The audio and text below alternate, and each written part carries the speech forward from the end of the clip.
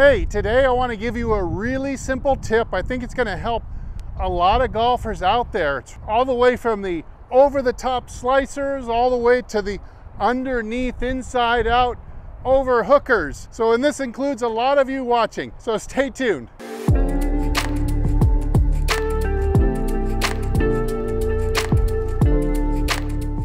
All right, so for a lot of you out there, if you could just get your swing started well, once you start to build that momentum, it starts to be harder to kind of jerk the club off of that arc that you're starting to establish.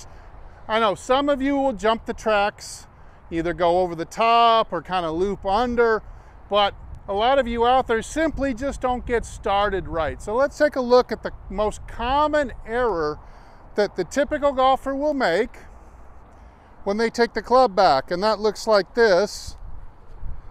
They're gonna overturn the hips and turn the shoulders flat like this, and the club is gonna end up way on the inside. Let's look at that again.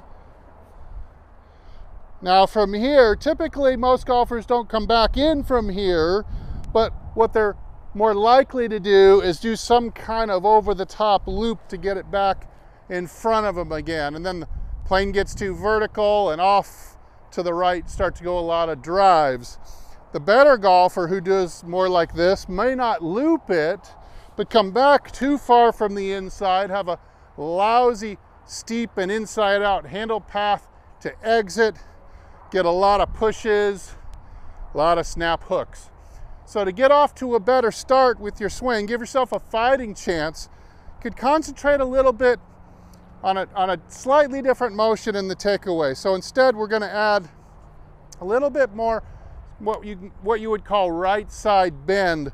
So here would be turning too flat. You notice my plane's wings here just kind of turning along the equator like this. But if we could add a little bit less hip turn, a little bit more right side bend, and we're gonna get the shoulders turning up a little with a little more angle to them. You see how if I turn this way, my shoulders kind of run flat across. But if we can get them turning a little bit more this way, like this, you see I'm starting to get a little tilt in the shoulders, and it makes the club, makes it really impossible to get the club going overly too much to the inside going back. Makes it really hard.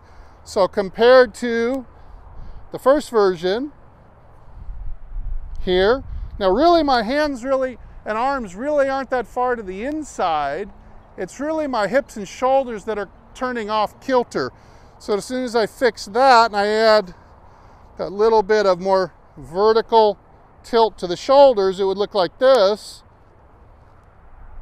And now all of a sudden I've got the club going back really nicely straight, just like that. So compare that to that. And so the feeling is that my right shoulder is going up to the sky and my left shoulder is going down to the ground. All right, let's see if I can pull that off, and you'll see if I can get the club going back on a nice straight take back.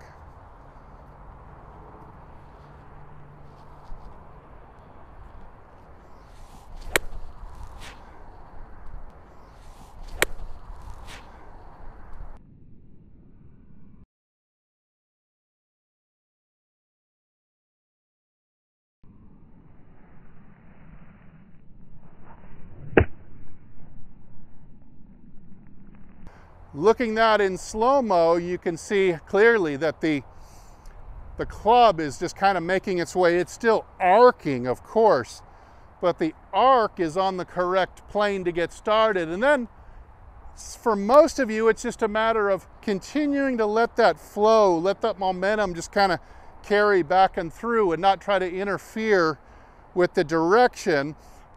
And a lot of you will have your swings greatly improved. All right, I'm gonna go back to work on this because it's something I need to do a little bit more. But hey, thanks for watching. I hope that you'll hit the subscribe button and check out my website, hititlonger.com, for great products, swing analysis, and great exclusive content. All right, I'm Steve, and if I don't see you in the next video, which I hope you'll watch, but if I don't, I hope I see you longer and straighter down the fairway. Everybody take good care.